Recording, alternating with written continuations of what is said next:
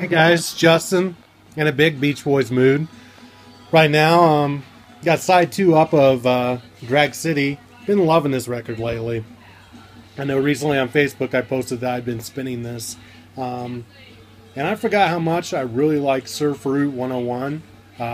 It's a song that Brian did with Jan Berry, and I'm not sure if it's Gary Usher or Roger Christian. I want to say it's Gary Usher.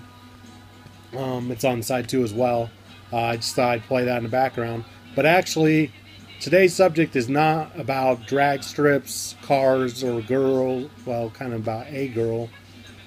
I've been reading recently, and in a March, the March-April '96 issue of Endless Summer Quarterly, and they did a interview with Mark Linnet and David Leaf about the upcoming Pet Sound Sessions box set, and I thought, you know what? I've not reviewed this box set. I've not done box sets in a long time. If you'll excuse the mess, this is all actually Beach Boys related stuff. I used to be on Brian Wilson's homepage. This is all stuff. There's a Van Dyke put together. I printed out over the past at least 12 years. Essays, letters, album art, and all kinds of stuff, and used up printers all over work and school whenever I was there. And so I'm trying to organize it all better than this. I had it in files like that. So I posted this recently on the Smile Facebook. This was my original Smile file. Really enjoyed this. Got a lot of stuff in here from the old Smiley board. See that? Some old stuff. I think this was printed out, let's see, 2001. I don't even know if this stuff is on there. The smileshop.net. I don't even know if that exists anymore. Someone can correct me though, if you'd like. Notes from Drury Parks, Van Dyke's wife. That was out 2006. I printed that. Anyway, decided to show that, and today I was going to do the Pet Sound Sessions. So let's delve into this. I've not really seen anybody else do this. So I've seen like the Smile box set, and of course I've done a couple other box sets myself. So actually, I got this way back in the day. One of my first Beach Boys purchases. I was looking for like the Wouldn't It Be Nice track because I really loved it, and you know, someone suggested getting Stacko tracks, and then they're like, well, why don't you get the Pet Sounds box set? So if you don't have this, you definitely need this. It's definitely different from the Smile box set. I mean, this came out in like 97, 98, and it's just, you know, it's a bit different. You know, box sets were different then. So here you'd open it up, and this was actually a little thing that came in. I never sent it in. This was to go to Capitol Records, and there's what was available album-wise from Capitol. Cool picture of Pet Sounds there, and I had a little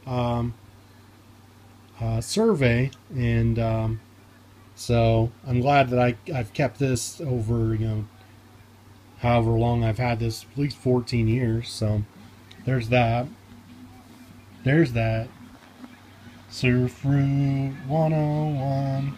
Love that song. Here you got the guys. A lot of the pictures, these pictures were taken from the Pet Sounds, you know, vocal sessions, but they were used on the Best of Beach Boys, their first thing there, their first Best of record. So this is a really great booklet. Always love that. The collaging of the newspapers.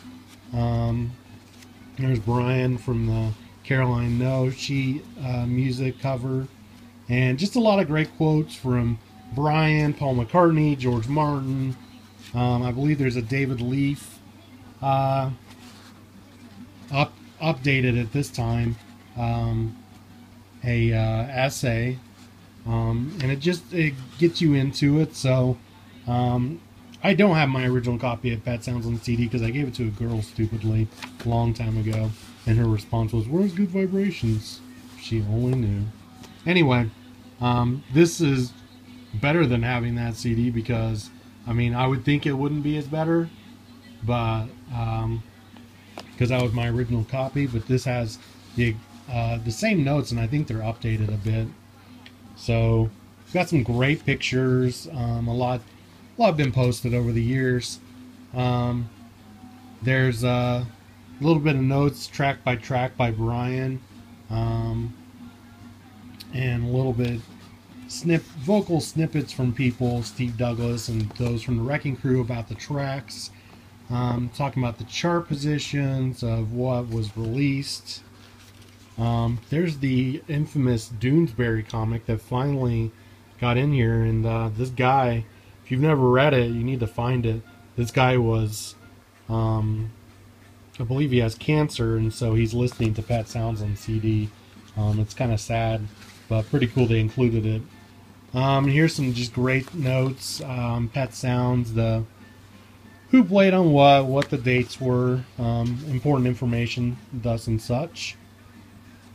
And if you don't have this collection, you'll might be surprised to know that they did include Good Vibrations and Trombone Dixie, because Good Vibrations did start during Pet Sounds, so it only makes sense that they include a little bit of the session and the track for the original Tony Asher lyric version, and then they have a little bit of the session for Trombone Dixie and then the track for Trombone Dixie. So I've always been a fan of that. We have more about notes on the recording and the mixing. You know, the only thing that's tough about this thing is just it's hard to open up. I don't want to bend it. These types of booklets are like that. So this is more of what was on the back there. So you have disc 1 has got the original album in stereo mix. Then it goes through the sessions, and it's in chronological order. So you have Sloop John B that started in 1965. Then you go through Trombone Dixie, Pet Sounds, Let's Go Away for a While, Wouldn't It Be Nice, and You Still Believe in Me. What's special about Pet Sounds and Let's Go Away for a While is that you'd have the session, and then for all the other tracks, they would put the whole track on there in stereo, the backing track. But for Pet Sounds and Let's Go Away for a While, that's the same thing. So they took the string overdub off the Let's Go Away for a While and the guitar overdub for Pet Sounds. So it sounds a bit different. Wouldn't It Be Nice has a pretty long session highlights that are pretty cool. Has a part where it's accordion only, which is awesome. Stereo backing track with by itself, and then stereo tracking back with background vocals is really awesome. I love it. Intro session, that's them working on the piano part,